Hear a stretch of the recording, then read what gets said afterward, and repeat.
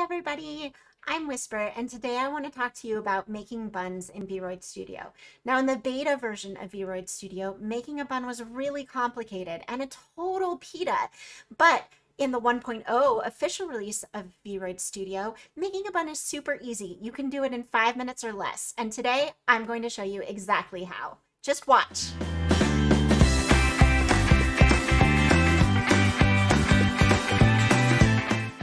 So the first thing that you'll want to do if you haven't done it yet is make sure that you have VRoid Studio downloaded and installed. I'm using version 1.4.1.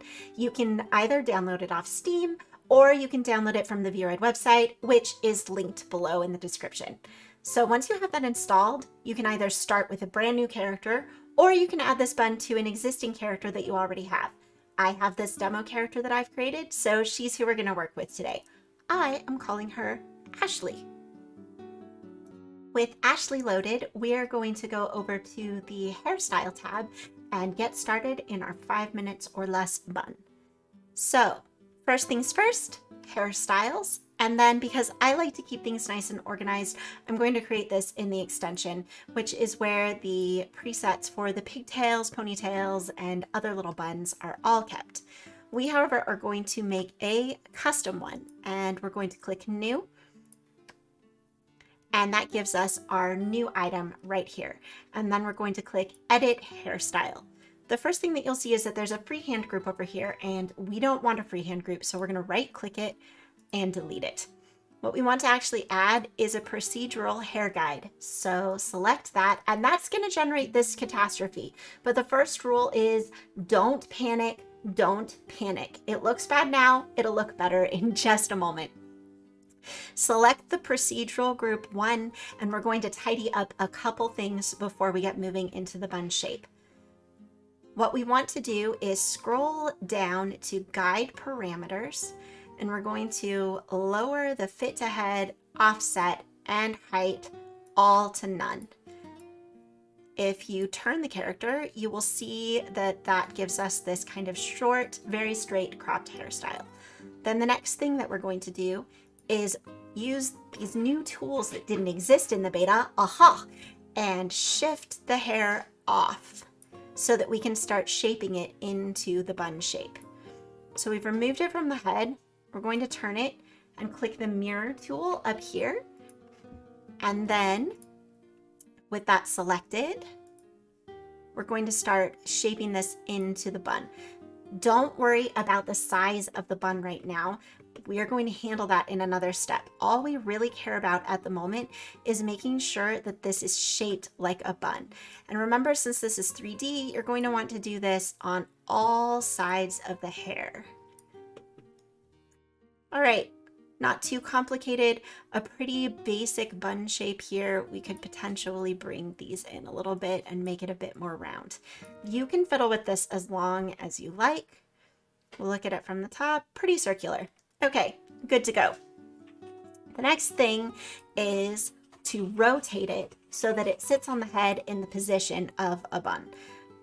Just a little bit there, and go back to the move so that we put it kind of on the head. Now that bun is gigantic. It could be that she just has a ton of hair, but I think it's probably better to resize this down to something a little bit doable.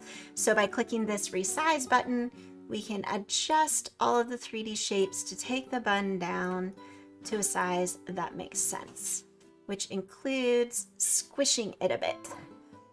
Now that we've done that, we'll move it close into the head again. And you can see we still have this semi-bun shape. So clicking on the procedural hair groups again, scroll down on the right. You can even shrink some of these options, guide parameters, to procedural parameters. That's the important part. So what we want to do is we want to have more hair pieces. So I'm going to add maybe 12, and we want to spread them out by increasing the interval until it goes all the way around the head. Now, having done that, you can see that there are gaps in the hair, and that's a problem, so let's fix it.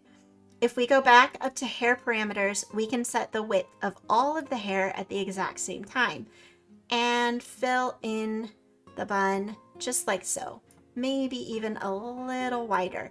But if you don't want to fill it in there and you want it to be filled in on just the bottom part, then you can use this curve here to draw out the size of how the hair is shaped to clean it up. And in fact, we're going to do it one more time by taking this all the way down to get rid of that pointy spot in the middle. And there we go, a bun in under 5 minutes, just like that. You can add little strands of hair if you want, but if you just need the basic bun, then that's your shape, any size, and you can copy it and turn it into pigtails too. Easy peasy. Just use the procedural hair kit group and you're good to go.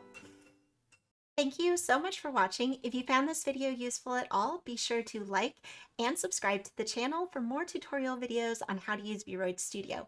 Hopefully we'll see you next time.